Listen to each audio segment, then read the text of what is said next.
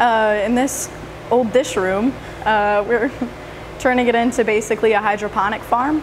We'll be producing 170 plants of spinach and roughly 1,000 heads of lettuce.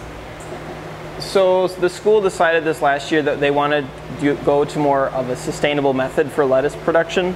So we're going through and producing all that we can of this that the school needs. So almost every single week, all of the lettuce we'll be providing to school. That will be all school orders. So basically on these systems, we start over on our propagation table, move over onto our nursery bench, and then they go over here to our large grow out containers. They last 6 weeks in our trays, and then from there they'll get harvested and brought onto the lunch line. We will have a viewing window that will be available so people can come by with permission, of course. You have to have permission to come by, but you can come out and look in our window and actually look into the room and see the plants growing.